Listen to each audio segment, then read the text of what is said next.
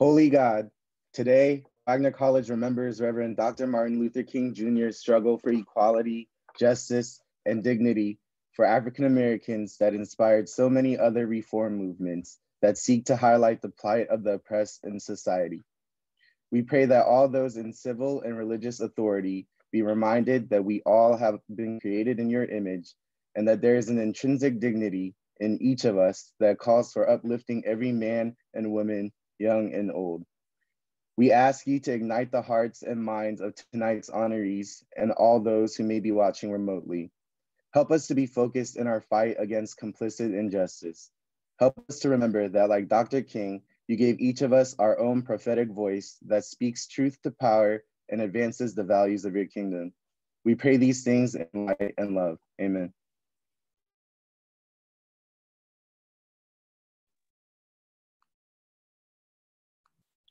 Thank you so much, Sean, for reading Chaplain Holly Bonner's invocation for us this evening.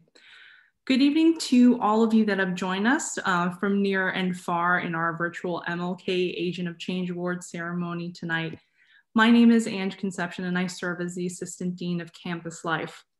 Tonight, we are super excited to honor our recipients, but we also want to thank those that have been part of their journey and have been immense sources of support and love. I would now like to introduce and invite President Joel W. Martin to speak about the award and introduce tonight's keynote speaker. Thank you, Dr. Conception. For over a decade at Wagner College, we've gathered as a community and as a family to honor the life and legacy of Dr. King by recognizing our own phenomenal change agents. The MLK Agent of Change Award is presented to an agent of change within the Wagner community who embodies Dr. King's vision of servant leadership and understands that faith is taking the first step even when you don't see the whole staircase. Recipients must be one of the following: a current Wagner College faculty, staff, student, or alum. In a few moments, we'll learn about the work that our 5 awardees have accomplished within and outside our Wagner community. They have also prepared inspiring and thoughtful remarks for us. It is my hope that each of us will find inspiration in their work and their words for and with others so that we can continue Dr. King's legacy in our own spheres of influence. We are proud to recognize our awardees: Dr. Stephen Thomas, Dr. Ruta Shah-Gordon, Jazzmine Clarke-Glover, Kerri Lee Alexander, and Jonathan Irizarry. Finally, we are honored to have our 2021 MLK Agent of Change keynote speaker, Dr. Rita Reynolds. Dr. Reynolds earned her doctorate from UMass-Amherst in the prestigious and renowned African American Studies program, and is a 19th and 20th century historian of African American history and American history. She is currently the chair of the History Department and director of the American Studies program, faculty director of the Expanding Your Horizons Study Abroad program. She has final revisions of her manuscript with the University of Georgia Press for her book entitled Free and Insane in Charleston: Freedom and Divorce Among Free People of Color in Antebellum, South Carolina. It's my honor and privilege to introduce Dr. Rita Reynolds. Thank you so much, Dr. Martin. I appreciate your introduction and your words of wisdom. I'd like to also take this opportunity to thank the staff of Campus Life for this chance to talk a little bit about civil rights and women in the United States. Letty Romero, Ange Concepcion, Ellen Navarro, Sadiq Salimana, Ruta Shah-Gordon, all of them worked so hard to make this happen. And I'm so appreciative that I have been asked to be a part of it this year. I'd like to sort of start by giving you a quiz, right? And so I want you to think about this. If I asked you to name 3 of the most important civil rights leaders from the past 60 years, who would you name? I would argue that most people wouldn't have a problem with that. Most would begin by naming Dr. Martin Luther King Jr., John Lewis, since we just lost him in the last few months, and of course, Rosa Parks. But if I were to push this further by asking to just list women activists, I suspect answering would be much more difficult. I'd like to take a few minutes to ponder the unsung role women have played in the civil rights movement and how their actions were central to the success of the fight for equality in the United States. Now, by the 1970s, as the history of civil rights activism was taken up by scholars as an important component of modern American history, the emphasis was largely directed at men who, for the most part, were the spokesmen for the movement. Activists such as Dr. Martin Luther King and the Southern Christian Leadership Conference were identified as national leaders of the struggle for racial equality. In the area of legislative changes, Roy Wilkins and Thurgood Marshall of the NAACP challenged Southern apartheid laws. And John Lewis and Bob Moses of the Student Nonviolent Coordinating Committee, also known as SNCC, organized white, Black, and white college students to go south to educate and register Black Southerners to vote. And while we celebrate these activists, much less is known about the role women played in these organizations and others. So for instance, Rosa Parks is largely known for her sort of defiance on the Montgomery in 1955, when she refused to give up her seat to a white writer. I think every American child knows that, right? I have to admit that I was quite surprised a few years ago when I was visiting Rome. I came across a book in Italian that told the story of Rosa Parks sort of refusing to give up that seat, right? And starting the modern civil rights movement. And so, you know, as a result of this act, which is nationally known, Mrs. Parks was arrested for violating the state's Jim Crow laws. And of course, unknown to her at the time, her act was the beginning of the end of segregation on city buses. But Mrs. Parks' activism didn't begin that day in 1955. It began long before. She had taken part in the NAACP as early as 1932. And while a member, she took part in the organization's activities. Certainly one was raising funds for the defense of Scottsboro boys, who were 9 Black teenagers who were falsely accused of raping 2 white women aboard a train near Scottsboro, Alabama in 1931.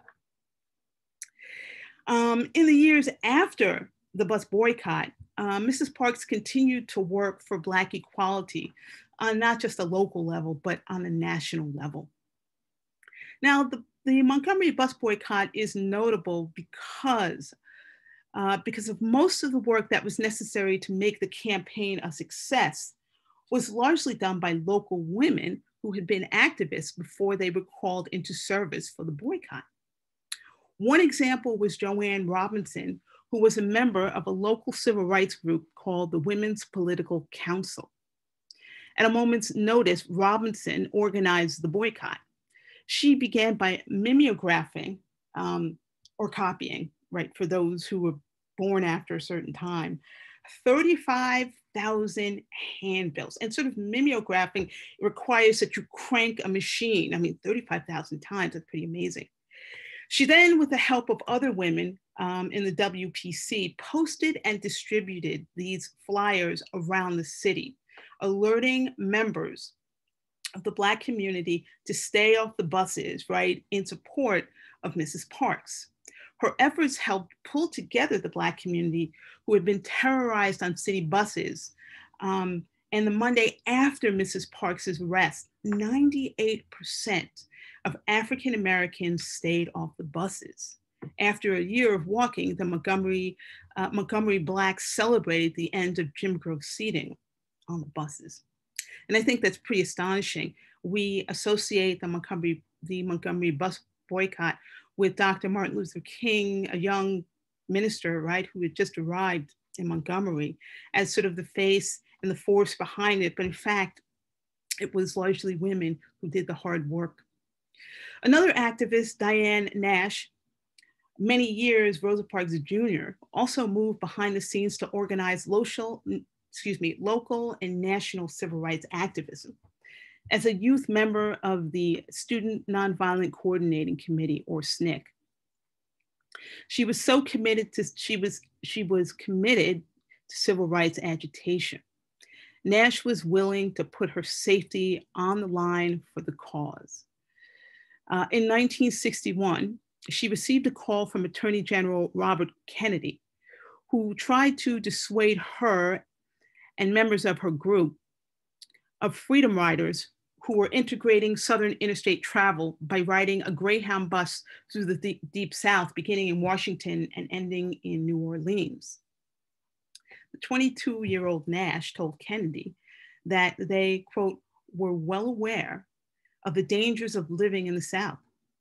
She then told Kennedy that several students had given her, sealed envelopes and told her what to do with them if they never returned. Nash's activism didn't end there. She remained with SNCC and other and took part in other forms of nonviolent resistance. One notable one is the brutal Selma voter rights movement in 1965, where John Lewis was beaten to unconsciousness. Another one of the most important civil rights activists was Ella Baker. The Harlem native worked with almost every civil rights organization in the United States in the years before and after the landmark Brown Supreme Court decision in 1954 that desegregated American schools. Beginning in 1938, Baker spent 25 years working with the NAACP. 4 years she worked as a consultant to the Southern Christian Leadership Conference and Dr. Martin Luther King. And I think one of the reasons why she left that organization really had to do with her ideas of what are called participatory democracy. She believed that one person shouldn't lead the movement, but in fact that it was a community, it should be a community event. But in leaving sort of SCLC, she further developed this idea of participatory democracy, which, as I said, sort of focused on this notion of direct citizen participation. I think that we can relate to this at Wagner because this is something that we encourage students to take part in, right, in many forms. Mrs. Baker's idea was realized in the creation of the Student Nonviolent Coordinating Committee, SNCC, as I've said. Ella Baker's organization skills harnessed student activism of the student sit-ins in North Carolina in 1960. She organized a meeting of students at Shaw University in North Carolina. And one of the things that she was quite clear to the students was that she was unwilling to lead student activists. She believed that they were better suited to head their own civil rights organization instead of joining one of the other established ones. Now, in the years after the movement, Ella Baker was asked about her role, in which she stated, she said, "You don't see me on TV. You don't see news stories about me. The kind of role that I tried to play was to pick up pieces and put together pieces out of which I hoped organization might come. My theory is strong. People don't need strong leaders." Baker's ideas of group-centered leadership and the need for radical democratic social change spread throughout the student movements of the 1960s. And I would argue that her role changed the direction of the movement. Students who took part in SNCC programs between 1960 and 1966 went on to begin other civil rights organizations that fought for equality for women and other ethnic and minority groups. Now, in addition to Mrs. Baker, certainly the ideas that Ella Baker put forth were sort of found and realized in another woman named Fannie Lou Hamer. It was she who took part in SNCC's Freedom Summer in 1964 as a community organizer.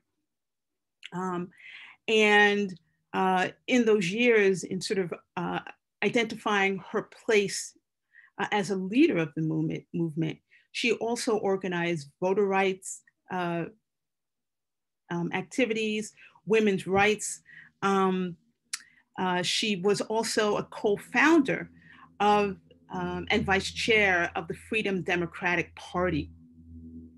This was important because she took a series of ideas and then moved them into sort of political activism, which was important at that time in the struggle for civil rights.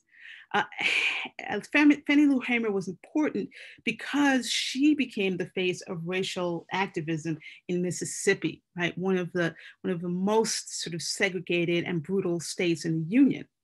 And despite beatings by white supremacists, she advocated for direct political action by African Americans. And as a member of the Freedom Democratic Party, she represented disenfranchised Black Mississippians in the 1964 Democratic National Convention. Now, I certainly don't have time to sort of talk about the other sort of activists, and there are scores of them. But these are certainly just a few examples of how women were sort of central to the fight for equality. But they were willing to take a sort of a behind the scenes role, right? Where they were moving mountains, right? While others took the credit or got the credit for the work that they did. I hope that this sort of brief discussion about women in the civil rights movement will encourage some of you to go forward and think about learning about sort of gender and civil rights, or perhaps for others, you might be able to translate this into your own acts of activism and grassroots movements. Thank you so much.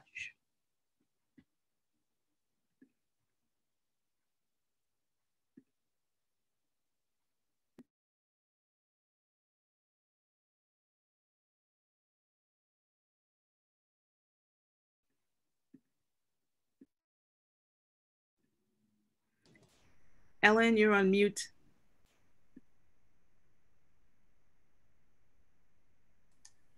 Sorry, I'm having some technical issues today. We all go through that. Good evening. My name is Ellen Navarro. I'm the director of the Center for Intercultural Advancement. And tonight, our faculty recipient for the MLK Agent of Change Award is Dr. Stephen W. Thomas. Dr. Thomas has been teaching literature and film studies in the English department at Wagner College since 2012. For more than a decade, he has also been working with several Ethiopian and Ethiopian diaspora organizations in support of creative talent in literature and film, including Sanskrit Communications, Ojina, Oramo Arts and Diaspora, and the Ethiopian Film Producers Association. In 2016, he was a Fulbright Scholar at Addis Ababa University in Ethiopia. While teaching at the university, he and Sanskrit also collaborated with the Addis Ababa Bureau of Culture and Tourism and the US Embassy to conduct a 10-week film workshop, for which the city government awarded him a certificate of appreciation.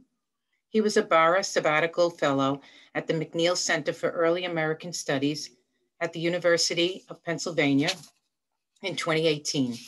His most recent scholarly work relating to his activities in Ethiopia, include a chapter on Oromo cinema in the book Cine Ethiopia, The History and Politics of Film in the Horn of Africa, 2018, co-authored with an Oromo novelist, an article on globalization in Ethiopian cinema in the journal Black Camera, 2012, and an article on multi-ethnic political context for Ethiopian American literature in the journal Melis, 2020. He also published an online magazine article about women in Ethiopia's movie industry for Zocalo Public Square. From Dr. Thomas's nomination, open quote, in advocating for the Ethiopian film industry, Dr. Thomas counters the negative stereotypes Americans tend to have of Ethiopians, which also affects how white people view Black people generally, close quote.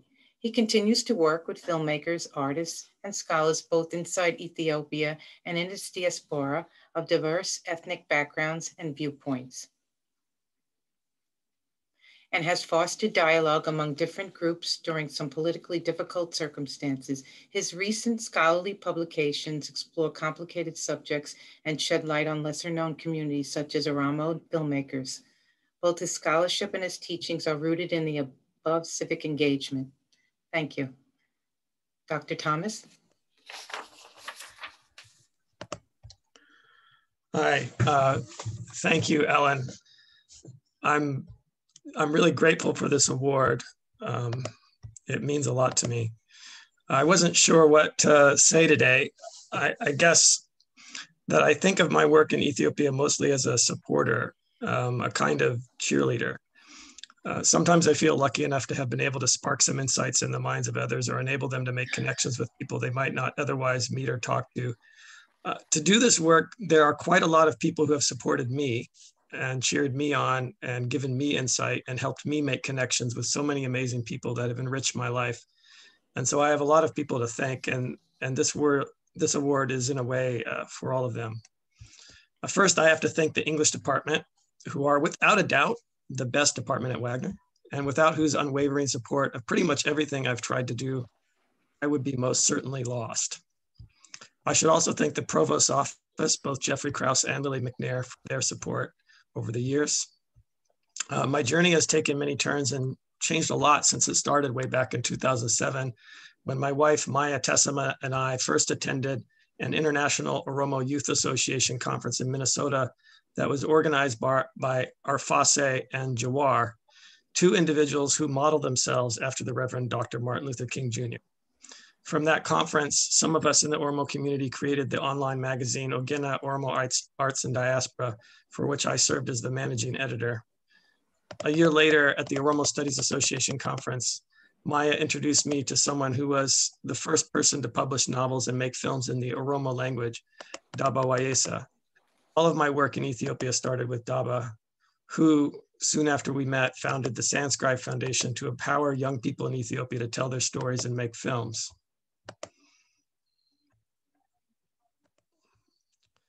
Thanks, Tafe, in the chat. Over the years, I have been inspired by my former students, Baisa, Kelbesa, Kumsa, Fikr, Gadise, Hana, Mikhail, Nafiad, to name a few of you. For the past 8 years, I've been working closely with Sanscribe's manager in Addis Ababa, Tesfaye Makonnen, to help organize workshops and support aspiring filmmakers. Because of Tesfaye, we were able to reach out to other organizations in Ethiopia, including the Alatinos Filmmakers Association, the Film Producers Association, the National Theater, the Ministry of Culture, the Addis Ababa Bureau of Culture and Tourism, the Zalan Creative and Cultural Center, the Pushkin Center for Science and Culture, the Oromo Cultural Center, Rift Valley University, Mekane Yesu Seminary, Addis Ababa University, and the US Embassy. In this way, we were able to bring people from different ethnic groups and different walks of life to discuss cinema together and even make films together. Many of the people at these places have opened up doors for me. Abebe, Abone, Alessandro, Arsema, Elias, Jerusalem, Kerriot, Li Ping, Hannah, Manuazal, Menelik, Mike, Miki, Marin.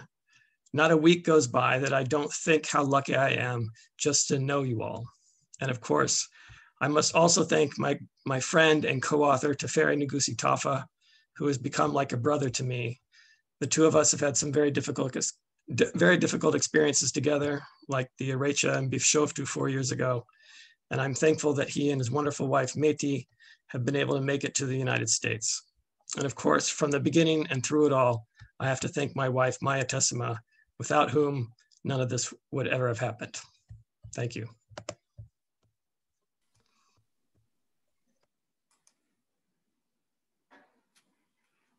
Thank you. Our staff recipient of the MLK Agent of Change Award is Dr. Ruta Shah-Gordon, Vice President of Internationalization, Intercultural Advancement, and Campus Life, and Ms. Jazzmine Clarke-Glover, Vice President of Workplace Culture and Inclusion, Chief Human Resources Officer, Chief Diversity Officer, and Title IX Coordinator. Dr. Ruta Shah-Gordon serves as the Vice President for Internationalization, Intercultural Affairs, and Campus Life at Wagner College. She has worked in higher education for close to 30 years, has broad experiences in leadership development, diversity, internationalization, and administration. Dr. Shah-Gordon serves on the Project Hospitality Board of Directors and a member of the New American Colleges and Universities Board. She earned her PhD in Leadership and Change at Antioch University. At Wagner, she serves as the co-chair for the Diversity and Internationalization Action Council and is responsible for furthering the strategic blueprints for the college around these areas. She leads the connection of students' academic and co-curricular experiences, creating the opportunity to learn more about themselves as civically engaged, psychosocially adapted, and interculturally competent citizens of the world. Ms. Clarke-Glover provides leadership in the college's strategic planning and vision of talent management, retention and development, diversity and inclusion, as well as HR policies and programs. Ms. Clarke-Glover joined Wagner in 2015 as Director of Human Resources and the college's Title IX Coordinator. She previously served as Assistant Director of Human Resources at New York City Technical College and an HR professional for the City University of New York's Graduate Center. She is a member and past president of the Board of College and University Professional Association of Human Resources. She is certified by the Society for Human Resources Management. She also holds certifications in business and ethical leadership and leadership and succession planning. She is a doctoral candidate at Temple University, Fox Business School of Business. She holds a master's in industrial and labor relations from Baruch College and a BS/MS in sociology from Boston College. And now, Dr. Shah-Gordon.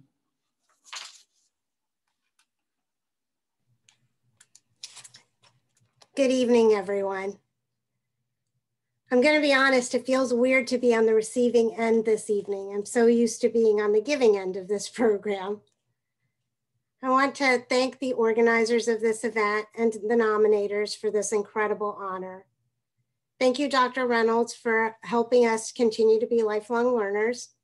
And I'd also like to congratulate the other recipients of this award, Jonathan, Kerri, Steve, and Jazzmine.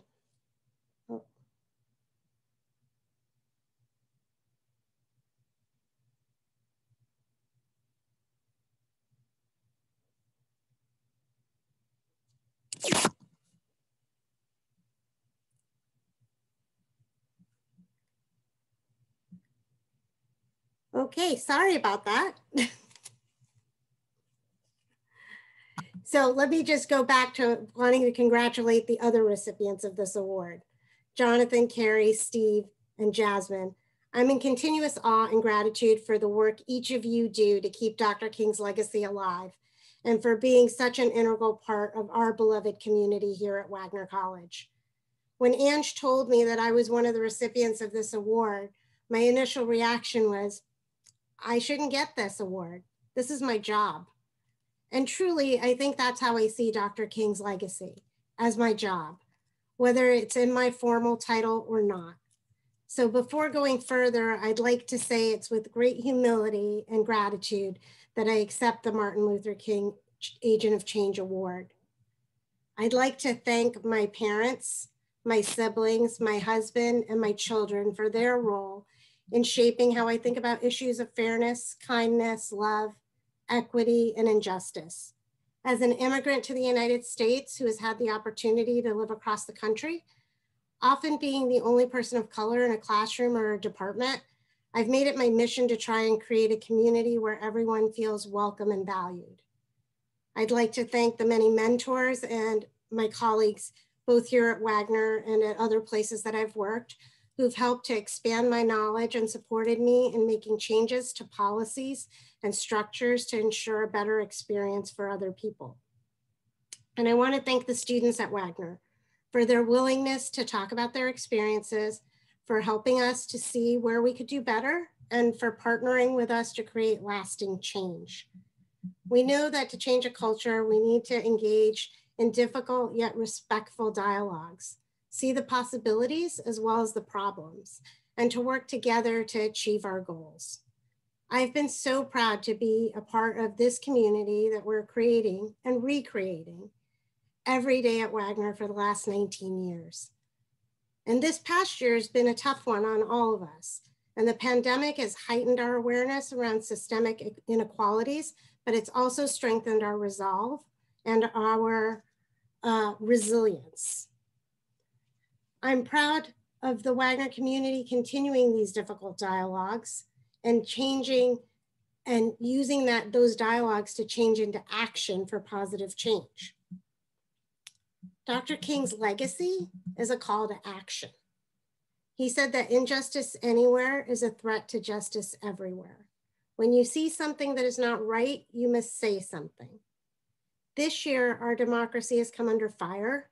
We have seen even more divisiveness, a rise in hate crimes and bigotry, and it is up to each of us to engage in the difficult conversations and to be upstanders.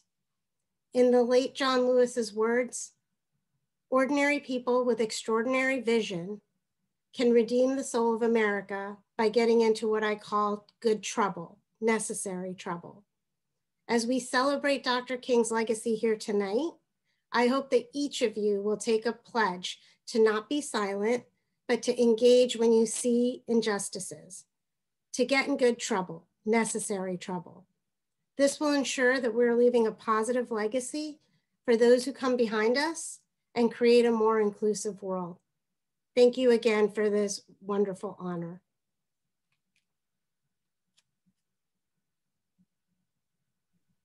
Wonderful. Thank you so much, Dr. Shah-Gordon, for your remarks, and congratulations again. Unfortunately, Ms. Clarke-Glover is unable to attend this evening, though she wishes to provide us with her message to the community, which are as follows. Quote, "I'm honored to be recognized for this award and so sorry I cannot be with you all virtually tonight. This award embodies my core values and what I desire to bring to any organization or community I am a part of. Understanding Wagner's mission and dedication, as well as supporting our amazing employees and students who take this mission seriously and passionately, is an honor and privilege," end quote. So again, we wish to congratulate Ms. Clarke-Glover on receiving this award. And now I would like to introduce Mr. Sadiq Suleiman, Assistant Director for the Center for Intercultural Advancement. Thank you, Dean Ange. Good evening, everybody. I'd like to share a quick story about myself before I introduce our alumni recipient of the MLK Agent of Change Award. So as someone who grew up in a Muslim and Christian household, I find myself struggling with religion as an adult. However, now I consider myself to be spiritual. So I spend most of my leisure time listening to Krista Tippett's On Being podcast that shares information on how to build a spiritual foundation for a loving world. I find spirituality as the foundation to understanding ourselves and each other. So I say that to say, the last podcast I actually listened to was by Ariel Berger, whose mentor was Elie Wiesel. And one of the things he mentioned in the podcast about learning from Elie Wiesel was, never allow anyone to be humiliated in your presence. So my takeaway from this quote is that not only can you not humiliate someone, you cannot be indifferent. You cannot afford to be a bystander. you are in some ways implicated in what happens. So with that, thank you, Ruta, for your commitment towards cultivating a community of upstanders. It is my distinct honor to introduce our alumni recipient of the MLK Agents of Change Award, Kerri Lee Alexander. Kerri is a researcher, curator, educator from Bloomingfield, Connecticut. Currently, she's a PhD candidate in the history department at Howard University, studying 19th century enslavement. Kerri is also Howard's inaugural graduate student mentor to the Mellon May Undergraduate Fellowship and was 2018-2020 Education and Public History Fellow at the National Women's History Museum, where she still serves as a guest curator. Most recently, Kerri was selected as the Vice President of Student Affairs and Inclusion at Xavier University, Louisiana.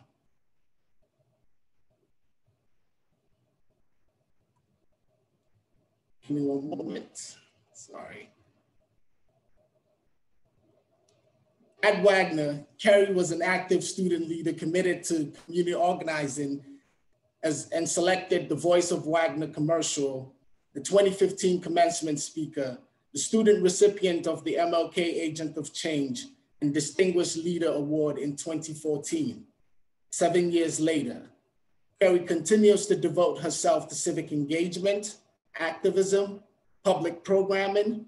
She also curated a featured Black History Month exhibit on the homepage of google.com in 2019. Kerri holds a Bachelor's of Science in Arts Administration from Wagner College and a Master's of Art in Theological Studies from Princeton Theological Seminary. It is my distinct honor to turn it over to the alumni recipient of the MLK Agent of Change Award. Hello. I'm trying to find my light to make sure you can see me. Hi, everyone. Thank you so much, Sadiq. Thank you to the Dean's Office, to the Center for Intercultural Advancement, the Division of Campus Life, everyone who has been committed to making this a tremendous event and a celebration. As well as, I would also like to thank my family and my friends and my tribe, both from Wagner and, the people that I've met along the way. So as Sadiq mentioned, I actually, back in 2014, had the privilege of receiving this award as a student. And so I'm truly humbled and grateful to be receiving this award all of these years later as an alum. And so for me, that means, right, that the Wagner plan works, that the learning communities and the dedication to civic engagement and the countless hours spent in the hawk's nest are all deeply meaningful and transformative. That the times chasing the ferry shuttle, trying to get to an internship, or the shortness of breath walking up the Harborview Hill for an 8 a.m. class, or the many conversations with friends and professors in the library, all of those moments weren't in vain. And so in fact, those moments for me were foundational to who I've become. They've served as the building blocks on my journey that have stabilized me in times of chaos and provided me with the structural integrity to stand firm in times of adversity. They've taught me to deeply value the stories and the histories of the people I encounter both in person and between the pages of my textbook. They've led me down a path of fierce advocacy and historically rooted activism and community education that perhaps I wouldn't have traversed otherwise. And so to Wagner, I'm tremendously grateful. But to be honest, even though history was not my thing growing up, not to mention the voices of people that looked like me were traditionally absent from the curriculum, but that's another story. But it was actually my work here at Wagner in activism that inspired me to pursue a doctorate in history. And so as I was spending time advocating for African-American communities and wrestling with notions of systemic and racial oppression, I quickly realized the inherent continuities between our present plight and generations past. I was drawn to the stories of this resilient population that have reckoned with these systems for generations. They've traversed unknown lands, chained to the cargo holds of ships, and waded in the murky, uncharted waters of a new world. They've stood in the face of attack dogs and water hoses and wept aloud as they viewed the open casket of Emmett Till. They've chastised strategically placed food deserts and rebuked the water in Swint. They've mourned the loss of breath and life and dignity in times of unspeakable injustice. And yet, they've continued to mobilize, to organize, and step by step, start to actualize the deferred dreams that Martin Luther King Jr. dared to articulate. And so today, I'm grateful. I'm grateful to have been equipped, trained, and nurtured here at Wagner to hopefully be a small part of this legacy of freedom fighters and change agents that I'm talking about. Because it was here that I honed my senses and my heart for justice. Not only did I develop my voice and my ability to verbally articulate concerns, but I also developed my sight to be able to see and identify the needs of my community while envisioning a brighter future. My ears were trained to hear the cries of distant ancestors while listening with compassion to those I had the privilege to serve. My nose became acclimated to the smell of sweat and hard work as I became willing to tangibly hold space for others and frequently get my hands dirty. And then my heart grew to give and receive the love, dignity, and respect that each of us, all of my fellow human beings, require. And so with that being said, I am forever grateful to Wagner and to each of you, to all of the people receiving awards tonight that I've had the privilege to work with or to learn from or to know. And I'm honored to be a small part of Wagner's legacy of producing civic-minded change agents that dare to dream, envision, and create a better world. And so for that, I say thank you. Thank you so much, Kerri. There is nothing more powerful than storytelling, and a good story, one that captures the human condition, has the ability to enlighten the listener and unite us across differences. Again, Kerri, thank you so much for sharing your Wagner story with us, and with that, your truth. It is my distinct honor to introduce our student recipient of the MLK Agent of Change Award, Jonathan Irizarry. Who you are tomorrow begins with what you do today. For Jonathan, growing up in the military household, that was the principle he was raised on. Jonathan is currently a graduate student studying to obtain his master's degree in the area of finance. Originally from Houston, Texas, Jonathan spent most of his life moving around, one of the norms of being a child in a military family. But his experiences combined with his belief in your tomorrow is determined by your actions today led Jonathan to an NCAA Division I full football scholarship and subsequently a student athlete at Wagner College.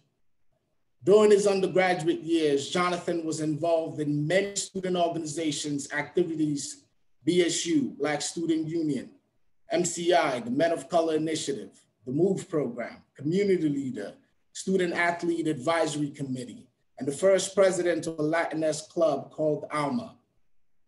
Jonathan's success in the classroom, on the field, involvement in campus life shows that you can be a successful student athlete and an active member of our beloved community. It is my distinct honor to turn it over to our student recipient of the MLK Agents of Change Award.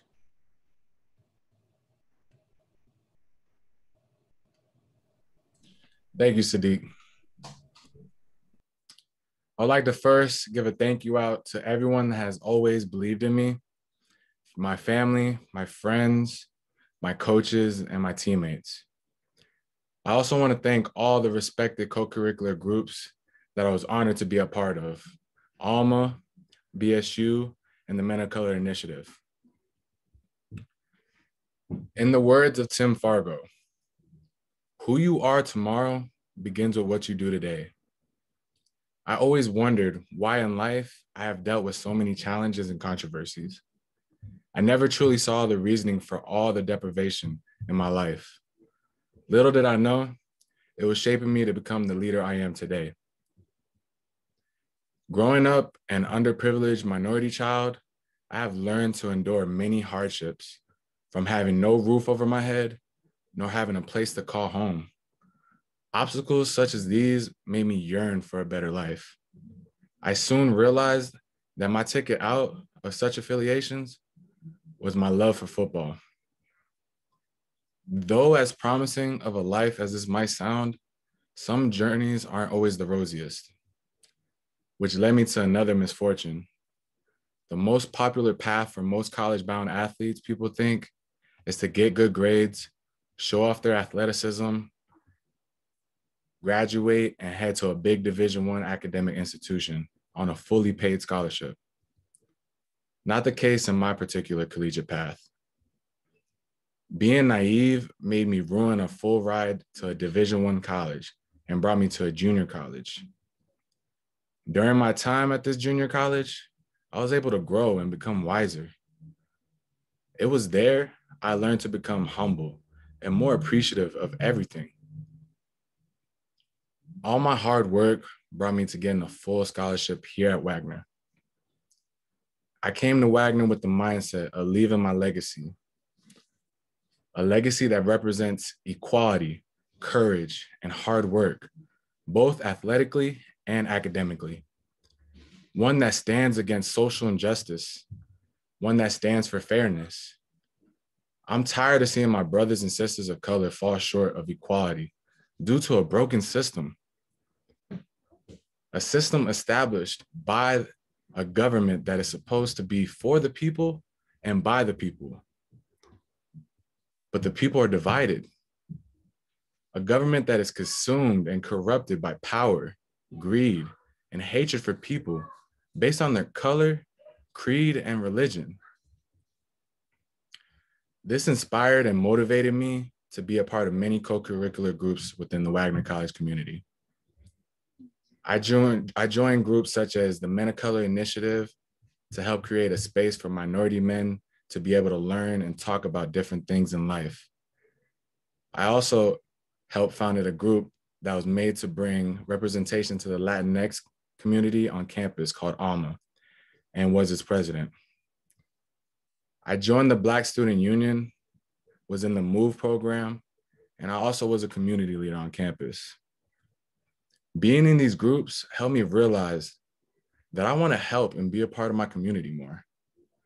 So when I graduate and start my adult life, I want to start my own foundation for minority children just like me, called MOVE, which stands for Motivate, Overcome, Visualize, and Empower. I know it's not going to be easy, but one thing I've learned is that faith is taking the first step, even when you don't see the whole staircase. I hope this testament of how I overcame my struggles will become a part of someone else's survival guide. After all, remember, who you are tomorrow begins with what you do today. I thank you again for this wonderful honor.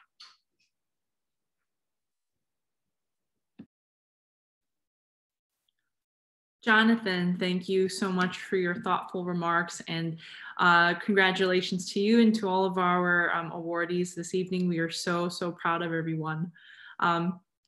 As we come to the conclusion of tonight's event, we again congratulate each of our recipients for the effort and love that is embodied in the work that they've done and will continue to do so within the communities they serve. For our attendees, again, thank you so much for showing your support. I know that many of you have been inspired by our recipients, and I hope that this inspiration continues onward into the communities that you are a part of as well and have great influence.